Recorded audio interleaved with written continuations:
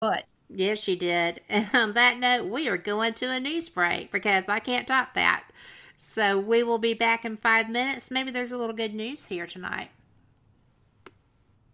This message comes from NPR sponsor American Express. See a big deal as no big deal with worry-free protection. See business differently with American Express. Don't do business without it. Learn more at americanexpress.com/seebusinessdifferently.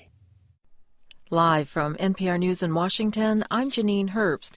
Some Central American migrants tried to breach the border crossing at Tijuana today, hoping to pressure U.S. officials to hear their asylum claims. U.S. Customs and Border Patrol agents shot tear gas at some of the migrants and closed the San Ysidro border crossing. This is some 5,000 migrants are gathered on the Tijuana side of the border, waiting to apply for asylum in the U.S. Meanwhile, in San Diego, a rally in support of the migrants was held today. Kim Guerra was one of them. It could be me, it could have been my sister, it could have been my mom marching. My mom did come across the border. My mom did walk over the mountains to come here to give me a better life, and it was a lot of times life or death for them. Extra personnel was also deployed to the area. Officials in California say the devastating Camp Fire is now 100% contained, but cleanup and recovery efforts continue. NPR's Brian Mann has more. Jennifer Erickson with the U.S. Forest Service says the rain helped a lot, but more than 1,000 firefighters are still working to put out remaining hotspots. We called the campfire 100% contained. Contained just means that there is line around this fire and there's little threat of it escaping those lines. Hundreds of people are still unaccounted for here, and efforts to recover human remains are intensifying. There are also thousands of people like Jeremy Barker still living in shelters, unable to go home. The shelter is great, but I want to have a home. You know, I'm staying in a barracks with 100 other people. A handful of neighborhoods have been reopened, but most mandatory evacuations remain in effect. Brian Mann, NPR News, Paradise, California. The family of a Birmingham man killed by police in a suburban mall on Thanksgiving night today called for the release of a video they say will show the truth of how Amantic Bradford Jr. died. Cheryl Wheeler-Stewart of member station WBHM has more. Amantic Bradford's family says they don't trust the police account of his death. An off-duty officer working security shot Bradford following an altercation in the mall that left one man and a 12-year-old wounded. Police thought Bradford was the shooter. Florida civil rights attorney Ben Crump is representing Bradford's family. He says the family is suspicious. You know what would alleviate that suspicion? Transparency. Don't say no more, just release the video. Crump says the police rushed to judgment, labeled Bradford a killer, and praised the officer who shot him before they knew the details. The unnamed officer is currently on administrative leave, pending a separate investigation. For NPR News, I'm Cheryl Wheeler-Stewart in Birmingham. In Iran, a magnitude 6.3 earthquake hit the western part of the country near its border with Iraq. More than 170 people were injured. Houses and roads were damaged. You're listening to NPR News from Washington. A key U.S. government advisory group is coming down hard on Saudi Arabia for its use of textbooks with inflammatory messages. NPR's Tom Jelton says the U.S. Commission on International Religious Freedom is due to report that Saudi leaders are, quote, backsliding in their commitment to stop using textbooks that promote hatred and intolerance. A report this week by the Commission on International Religious Freedom will say the Saudi government is passing out textbooks that teach hatred and intolerance toward religious minorities. The Commission will say textbooks produced both for domestic and international use promote violence against apostates and homosexuals and condone the continued oppression of women. The Anti-Defamation League made a similar argument in a report of its own recently. An ADL analysis of Saudi state textbooks in the Arabic language found passages that incite violence against Jews, Christians, Shiite Muslims, women, homosexual men, and anybody who mocks or converts away from Islam. Tom Jelton, NPR News. After a 6-month voyage through space, NASA's robotic lander called InSight is expected to touch down on Mars tomorrow. The $830 million InSight lander is designed to study the deep interior of the distant world. It will gather information for the next 2 years. Now, a few weeks after it lands, a robotic arm will deploy instruments to measure Mars quakes and meteor strikes and heat sensors that scientists will hope to unlock mysteries about Mars and whether it once harbored life. I'm Janine Herbst, NPR News. Welcome back to WBHM Digital Broadcasting. We are out of Birmingham, Alabama, and thank you so much for joining us here on Fate Mag Radio. I am so fortunate to be able to host this show because you know what? Great stories come out of this. The history is astounding. Fate Magazine's been in publication since 1948, for crying out loud, and it's still going strong. We've got a new edition about to come out, and we have Fate Radio, so there you go. 2 media, fantastic subjects and guests. So thank you for being part of that. And here I am with Denise Pridemore, who is the host of Paranormal Pride here on WBHM Digital Broadcasting. She is also, with her husband Ron, Pridemore Paranormal. And I just enjoy them very much. So Denise, welcome back. I'm so glad to have you here. Well, I'm still glad to be here. Good thing. You haven't run screaming from the building, so I'm going to take it as a plus. Well, I'm not going to run screaming from the building. I've got guests booked for the next 2 months, so you're at least stuck with me that long. So yeah, I don't think that's a problem. No, this is, I have to say, people, you know, doing a talk show, whether it's paranormal or not, it's a lot of work. Yes. There's a lot of things in the back that you don't even know about. There's research, there's finding guests and juggling when they're going to come on and all the other stuff. And luckily, Kat and I, we've worked this out so we're not booking the same guests, so that you guys are getting some of the best entertainment and unique individuals every week. Some more unique than others. Yeah. But, in a good way. When we were on other networks, there was no coordination. True. You could have the same guest on 3 different nights, and because nobody talked to each other. Or sometimes even if they did. Yeah, they would go out and book the same guest for the night the same week. Yes. Which did happen often. Because I didn't know that they would talk to you, and they would get them on. So, but Kat and I have come up with a way to deal with that.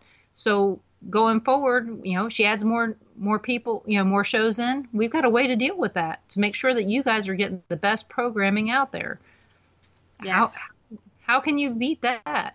So, well, and it is perfect because I don't know if everyone knows I've been like homebound and basically bedbound for a month and a half with a broken knee. And there are drugs involved in the treatment of that.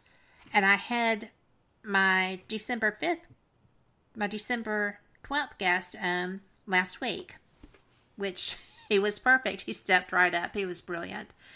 And my guest for last week is now my December 12th guest. So things happen, and it is just so astounding because people support this industry, field, whatever you want to call it, because if you're coming from the location owners and the convention owners, then it's an industry. But most of the location owners are part of the research field. I have come across 4 people now. One of them is our Friday night host, Shelley Burke Robinson, who does Ghost Talk Radio with 187 BI, who is the owner of a paranormal research center. And there are 4 that I am aware of in the country who are going by that description in their title.